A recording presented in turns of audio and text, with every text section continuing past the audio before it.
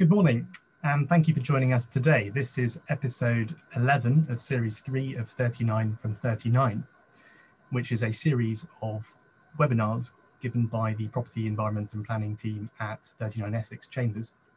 My colleague David and I are going to talk in theory for around 39 minutes on certain property disputes which arise between neighbours.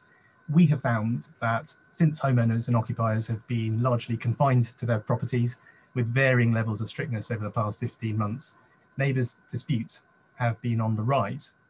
Whether it's getting hacked off at overhanging branches, or seeking to extend property or maximise space, or renewing boundary features, there have been greater opportunities for disputes to bubble up. The three broad areas that we're going to talk about are on the screen now. They are the maintenance and improvement of property, noise and disturbance, and encroachment by a lessee on land that is not demised to them under a lease. And we're going to try to focus on neighbour disputes from these issues with the neighbour dispute angle. We will leave some time at the end for questions, and we can also pick up questions as we go through. So please do leave your questions using the question and answer feature on Zoom.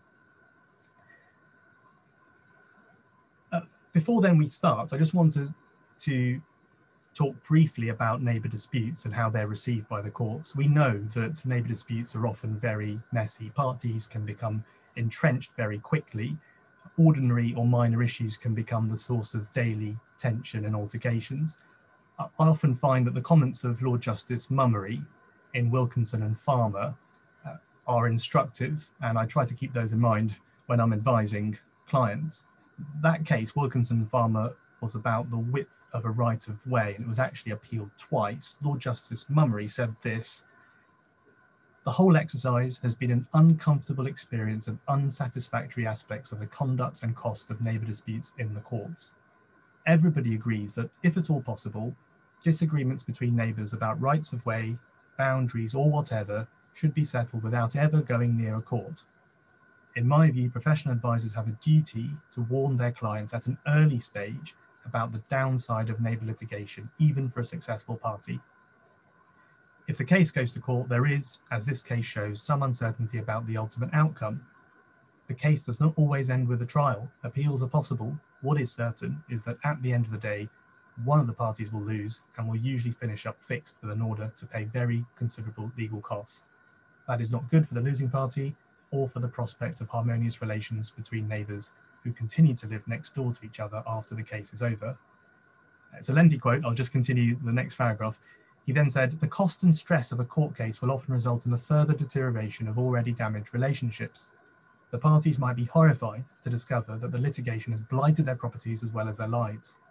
These cases, which have increased with the rise in home ownership, present priority problems for an overstretched civil justice system. When a neighbour dispute gets to court, there is a risk of it looking relatively unimportant to everyone except the parties. Sometimes neighbour disputes are trivial. Even then, they are potentially ruinous in financial and human terms for both sides." As I mentioned, I find it's always a good idea to keep this case, or at least the sentiments expressed within it, firmly in mind, because neighbour disputes really do get out of control very quickly. What other steps can we take then as advisors? Well, ADR is always an option, and it's an option that we must consider under various professional conduct rules, and also bearing in mind the guidance in this case. What I think is unhelpful is that there's little statutory guidance on ADR. We obviously don't have any mandatory mediation or other ADR that parties must comply with. There is the Property Boundaries Resolution of Disputes Bill, which has been trundling through Parliament for the best part of a decade. You may have heard about it. It sets out a procedure very similar to the procedure in the Party Wall Act for the appointment of a surveyor to determine boundary or right-of-way disputes before getting anywhere close to the courts, and for the courts to apply cost sanctions if parties don't follow that procedure. That's, as I mentioned, not yet law. It's currently through its second reading in the House of Lords, and I'm not holding my breath that it will receive royal assent anytime soon. So in the meantime, it falls upon us to consider how best to advise clients to avoid escalating tensions and costs, if at all possible. I'm going to start by looking at the maintenance and improvement of property, and you may have seen this photo recently. It's partly the inspiration for this webinar. This photo is taken from the BBC News website, but it shows property in Sheffield which made the headlines a couple of weeks back. Occupiers of one property, you can guess which, who had been neighbours for more than 20 years, decided to cut overhanging branches from this conifer, claiming that birds were nesting in the tree and causing a nuisance on their driveway. According to the parties involved, unsurprisingly perhaps, this dispute began to heat up last March 2020 when government restrictions were first introduced. So the result is a rather sorry looking conifer, or half a conifer. In principle, where there are overhanging branches from a tree, a neighbour is permitted to cut back those branches. The same would apply to any roots that extend over the boundary. I would be a little bit concerned though, in this case in particular, but other cases similar to it, where in taking such action and getting a tree surgeon to cut back branches, it damages or kills off the tree, that tree falls. It's very likely that the neighbour whose tree it is, on the left-hand side there, would be able to bring a claim in trespass and seek damages for the cost of replacing the tree. It goes without saying that the parties in that case could have discussed the damage and the inconvenience being caused. It would have resulted in less, perhaps a more visually acceptable outcome than half a tree on the driveway. It does appear there was some dialogue, but as often happens, unfortunately, neighbours take matters into their own hands and decide that unilateral action is their best bet. But the long and short of this is that the neighbour was entitled to do this. It's just, it obviously isn't an ideal outcome for anybody. It seems then in that case that tree surgeons could chop the branches without accessing the neighbouring owner, the tree owner's land. What options are there, though, where you need access to your neighbour's land? There is the Access to Neighbouring Land Act 1992. It is clearly it's an act that's been around for a while, but there are no authorities on this act. There are no authorities whatsoever. So it's difficult to know exactly how some of the act might be interpreted if you brought an action for an access order under it. But you can seek an access order under this act. An owner can apply for an access order where a neighbour is refusing access to their own land. There's a two-stage test. The works that the owner is intending to carry out must be reasonably necessary for the preservation of the whole or any other part of the building owner's land. And the works cannot be carried out or would be substantially more difficult to carry out if access to your neighbour's land isn't granted.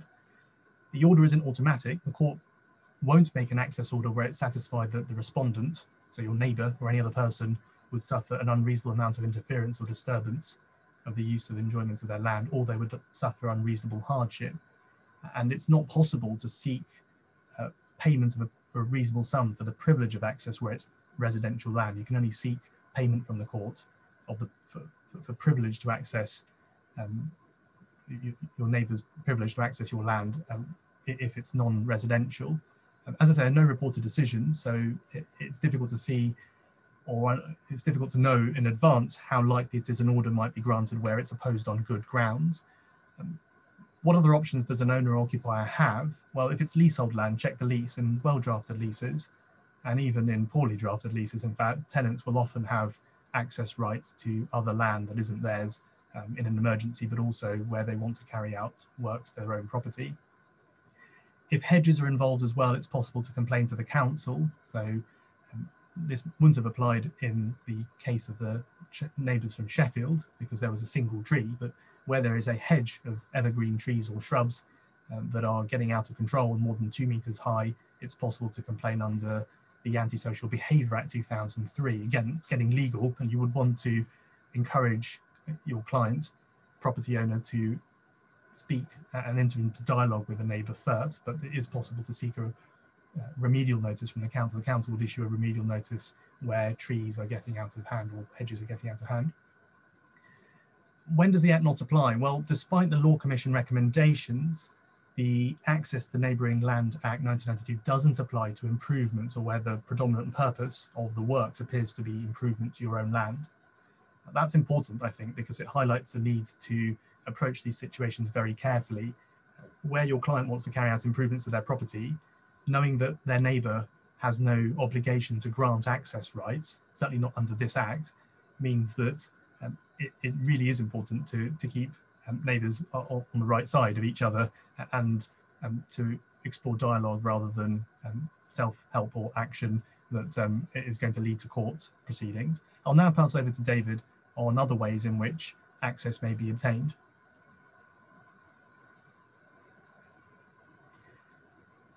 If we go back to that tree, I had a quick look at the case law, and the House of Lords Authority determines that you are allowed to cut overhanging branches is Lemon and Webb from 1895. But in fact, if you go back into the yearbooks, you see substantial discussion about the rights where trees overhang another property.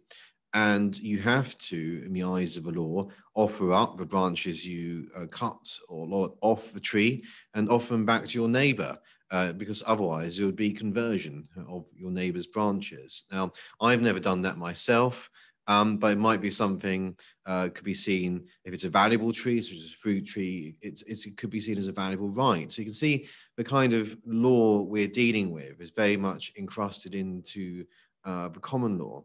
So moving beyond trees, sometimes you have a benefit of an easement for access, and it's impossible to characterize these in general terms. But recently been looking at an easement and the case of Rise Gold Limited against Escalate Limited from 2008 came up, where the dominant owner had the right to enter upon such parts of a yard at the rear as is necessary for the purpose of carrying out any maintenance, repair, rebuilding, or renewal.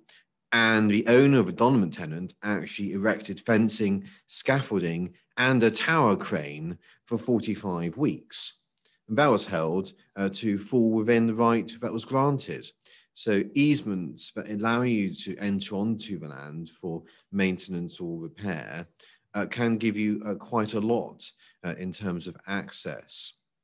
And of course, last year was the Court of Appeal case in Earl of Plymouth against Rees, 2020 EWCA CIV 816, where a right of entry reserved under a lease allowed the landlord to leave monitoring equipment on the tenant's land on site for a few days.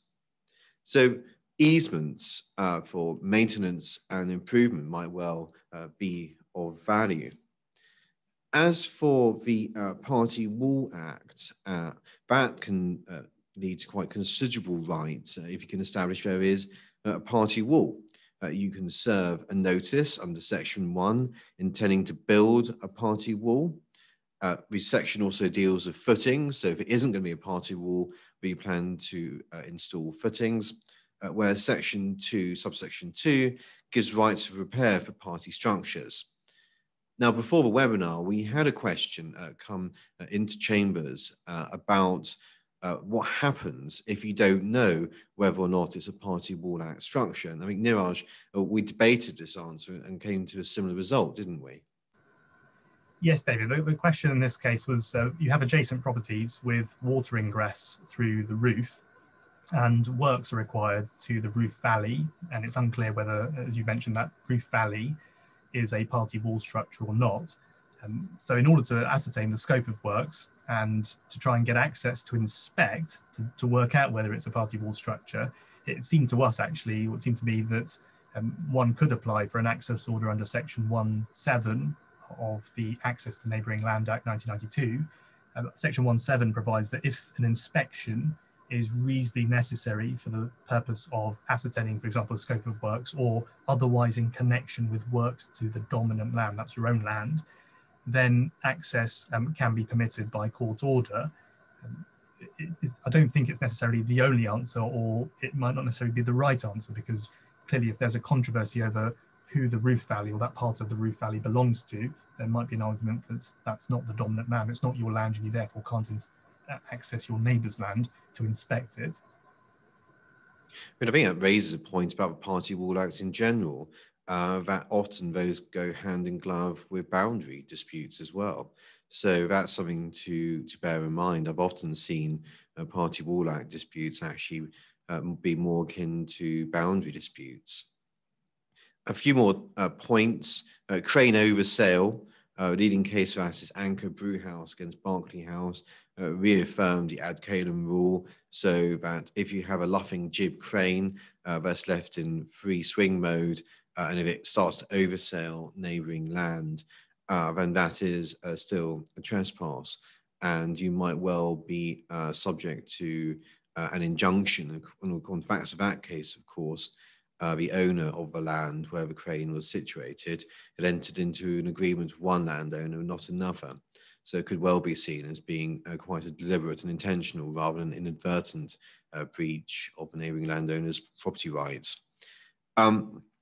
It's easiest, as we've indicated, to get a license or permission with the neighbouring landowner.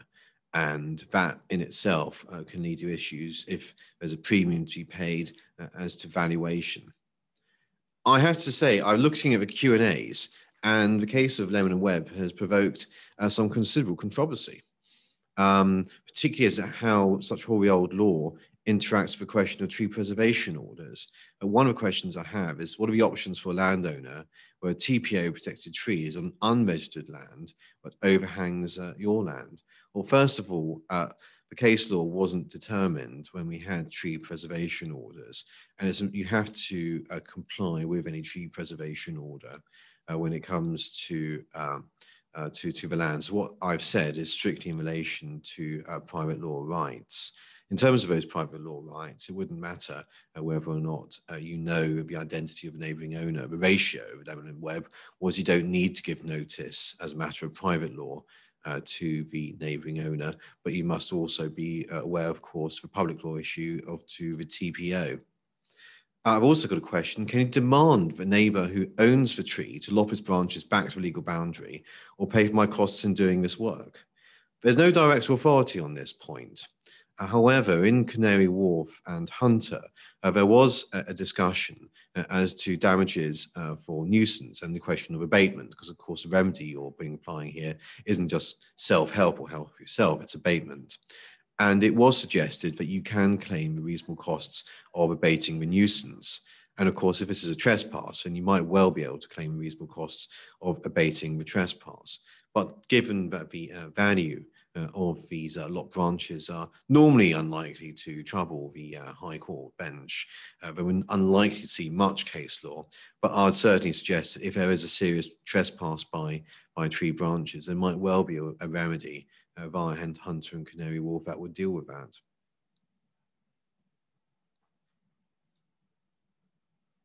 Now,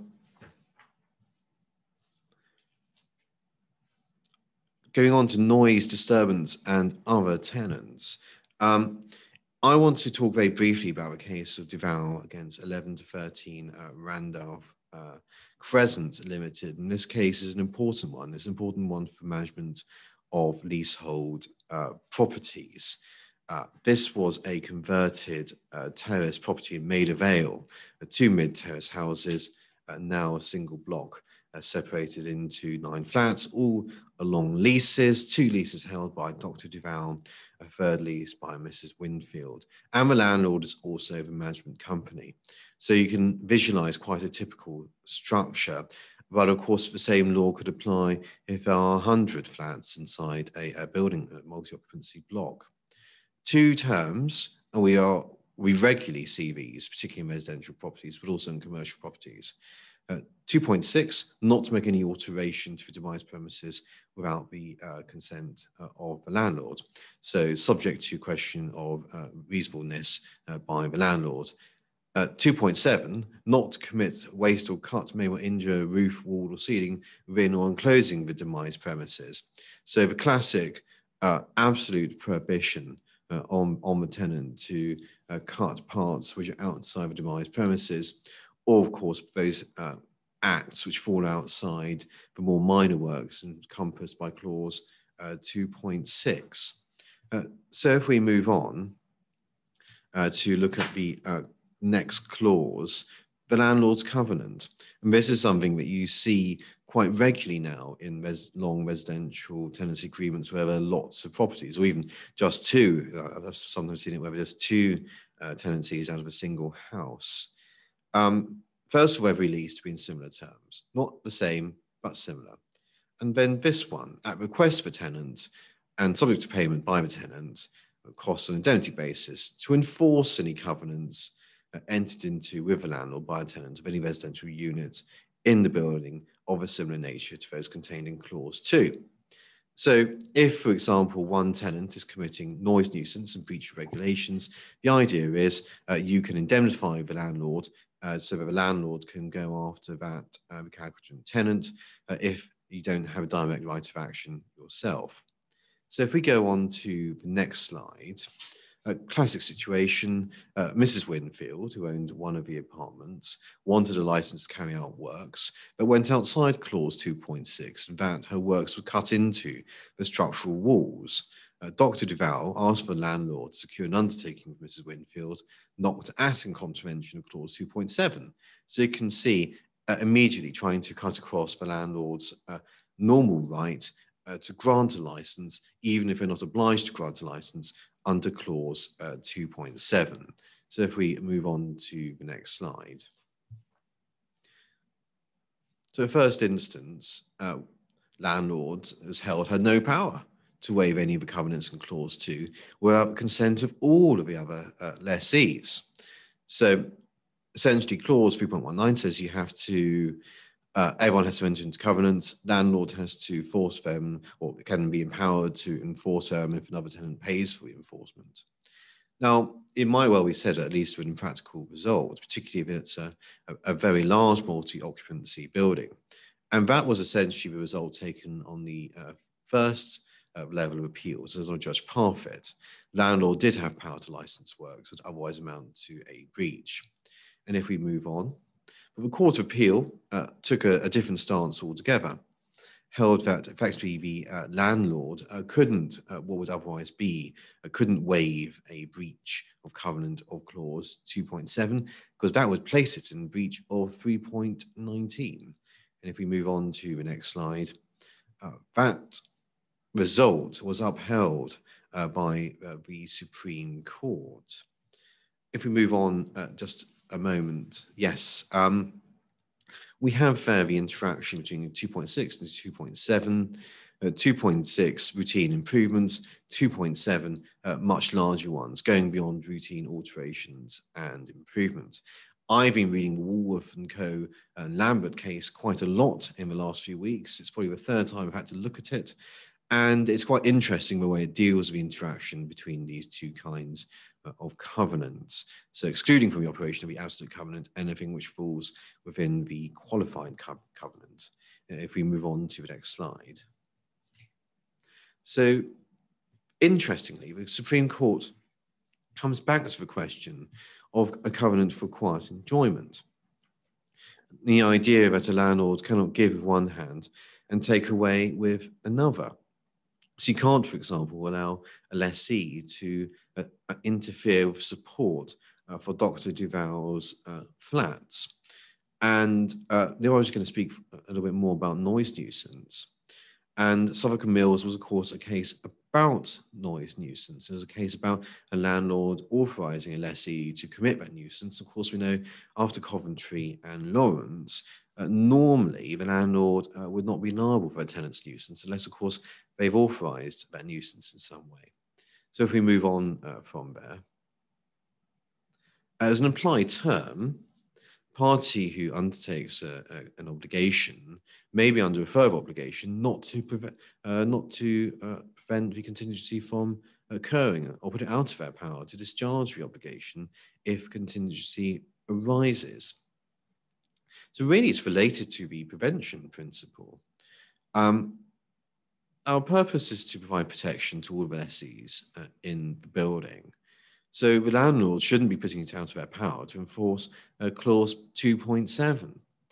Now, the real concern for landlords because of that is quite often, particularly for 125-year lease, you're going to want to allow tenants to carry out works that fall outside rather limited works of alterations or improvements envisaged by clause 2.6.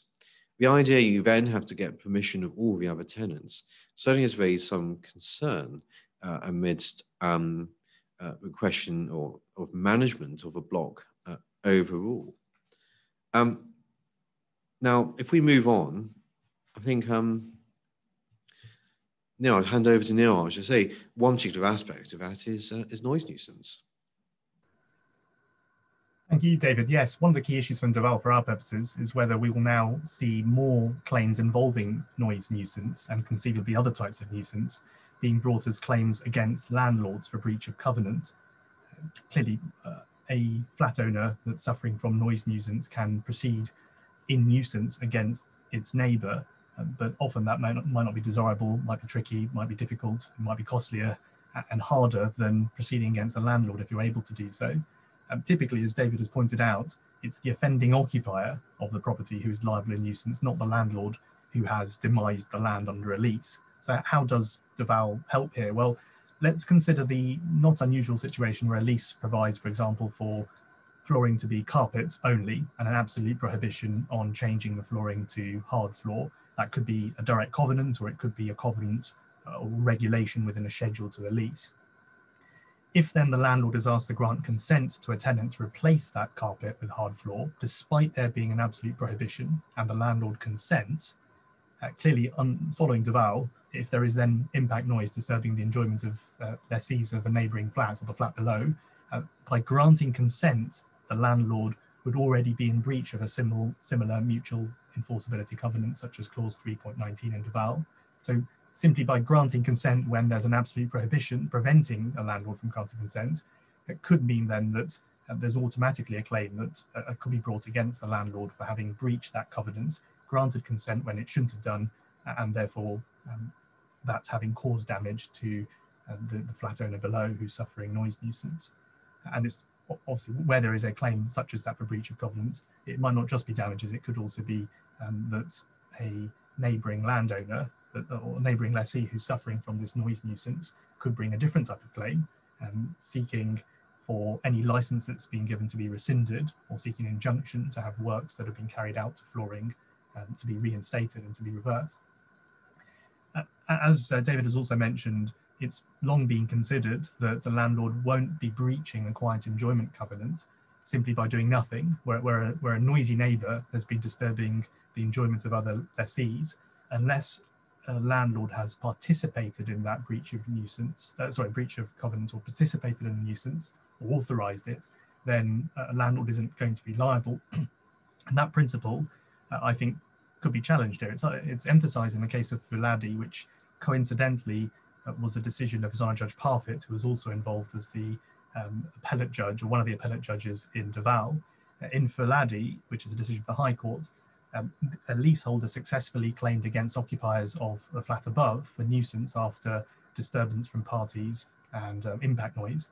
The case was a little bit unusual because the tenants of the block in Fuladi, which is a block in London, could actually enforce covenants against each other.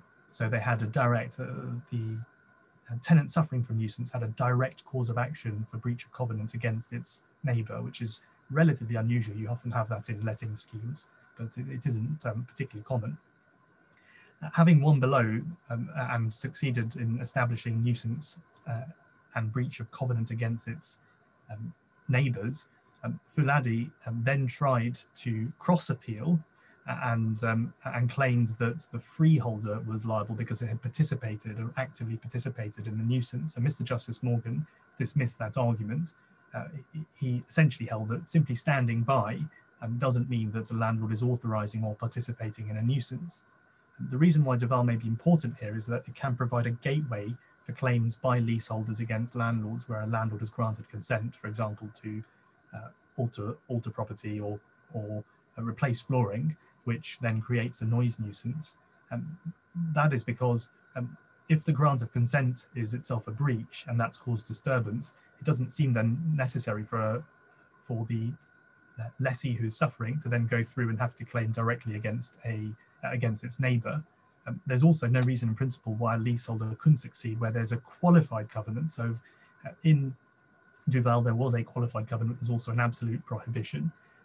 And it was conceded in the Court of Appeal by Dr. Deval's counsel that if there's a qualified covenant, this issue doesn't arise. Qualified covenant means that a landlord can choose to grant consent. It's difficult. I don't see why a landlord granting consent to alterations let's go back to the example of floor coverings, where that would create an impact noise situation or create noise nuisance. How could it be said that that is a reasonable grant of consent, particularly if a landlord has obligations to its other lessees to ensure that they can have quiet enjoyment?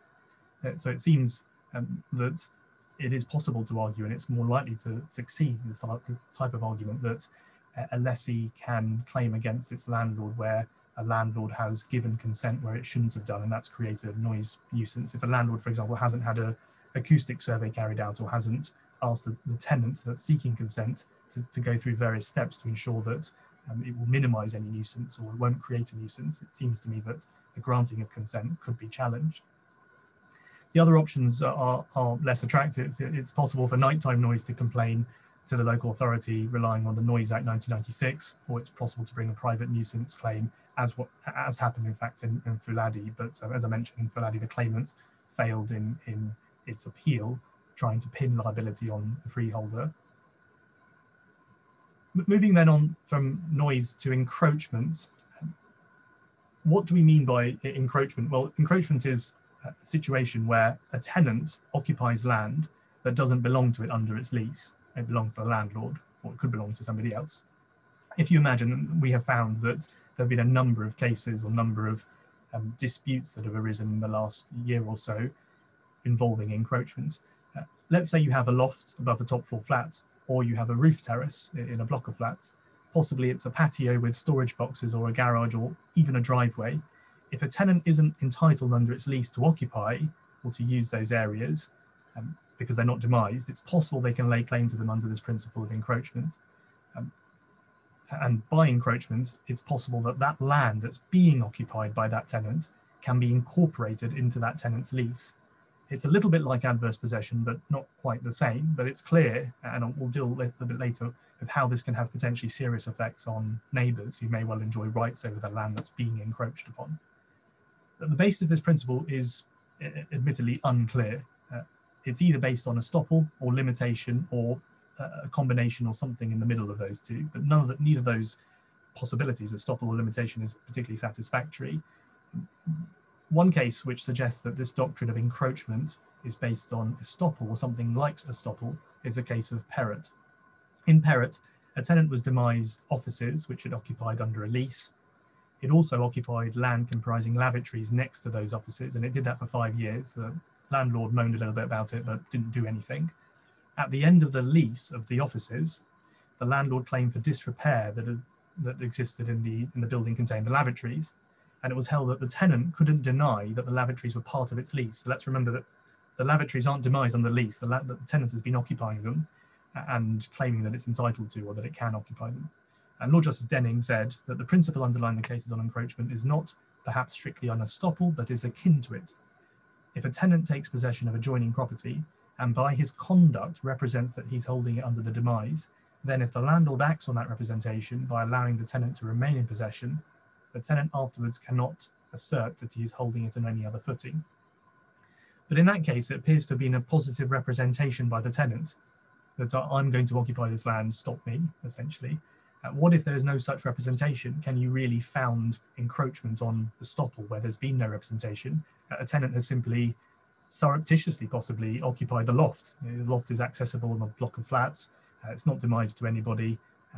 You can only really get to it through a hatch in the top floor flat. What if that's happened for many years without the landlord even knowing about it?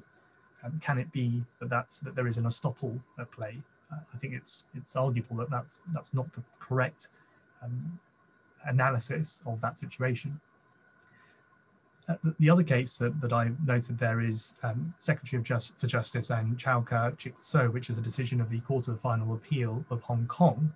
In that case, the tenants of a fish farm had extended their farm onto other land belonging to the Hong Kong government and had done so for more than 60 years. 60 years in Hong Kong is the relevant limitation period for bringing claims in respect of possession of land.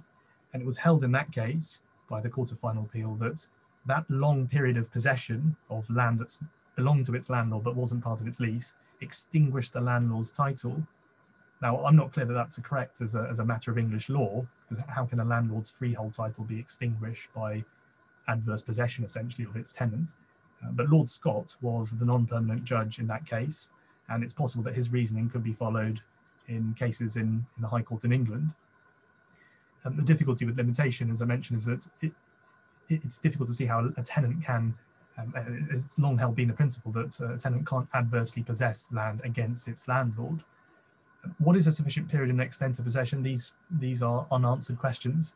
It seems unclear. If the doctrine is based on limitation and adverse possession, because possibly you need 10 years occupation, as you do under the Land Registration Act 2002, and then a period of 2 years following which you can apply to be registered as owner of that land that you've adversely possessed. Or it could be that 12 years possession debars a landlord from saying, hey, that's my land, I've got freehold title. Can't do that after 12 years. In principle, and the answer isn't clear.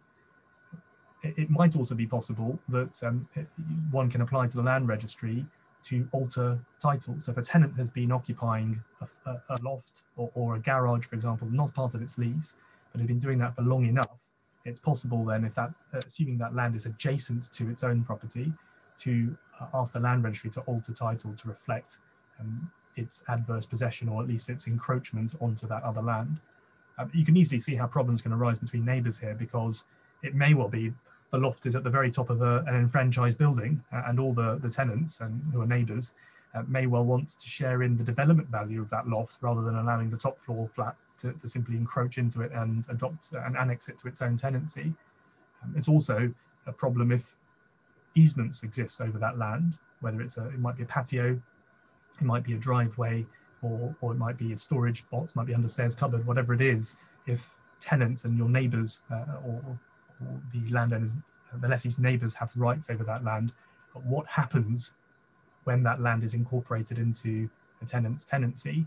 It seems to me that if the doctrine is based on estoppel or any sort of equitable doctrine, that the tenant encroaching on that land has to take it subject to whatever rights pre-exist. I'll now pass over to David to deal with a slightly different situation where there's encroachment by a lessee onto somebody else's land. Now, as we move into extra time and penalties, let's have a quick look at adverse possession by a tenant onto a third party's land. And the law here has a very confused and slightly problematic rationale.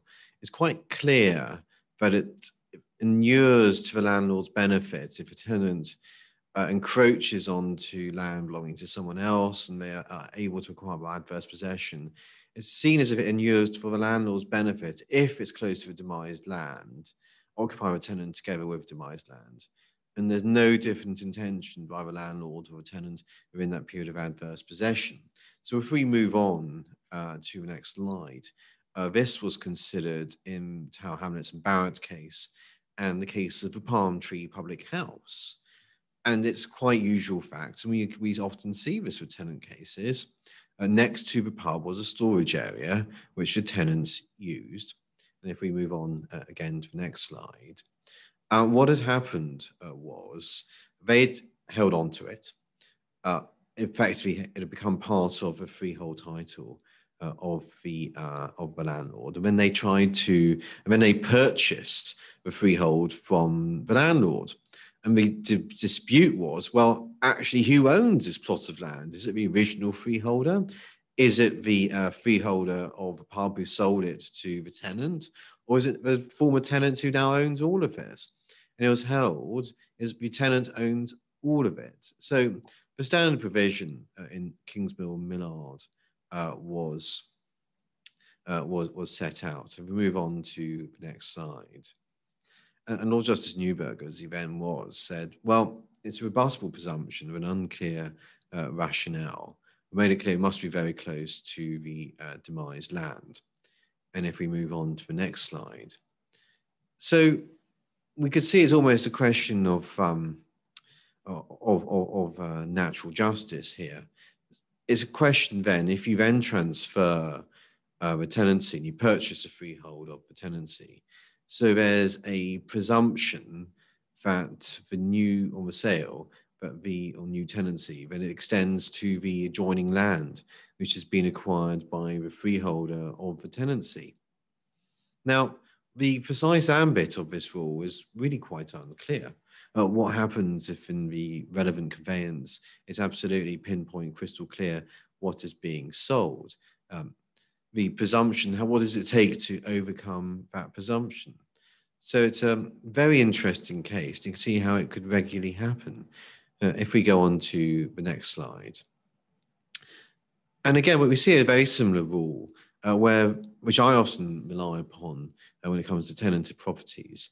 If you have tenants who use another land, a servient tenement in due course, and they acquire a right of way, that becomes part of that inures to a freehold version. And that came up in the rights of light case in Metropolitan Housing Trust Limited against RMC. And really, it was held effectively that inures to the freeholder, but then is demised back down to the tenants. But again, these decisions are difficult to reconcile, and not least because it isn't entirely clear what the underlying rationale is. So if we move on, Niraj, I think that's what we have time for today. We obviously answered a lot of questions about tree roots. There's a huge amount of disputes, and all of these points, Niraj and I were discussing in the webinar, we've all dealt with cases arising out of all of these points. So if you have any questions arising out of today's webinar, then please don't hesitate to contact us in Chambers, on our email, or via our practice management team. Thank you very much for joining us today. Thank you.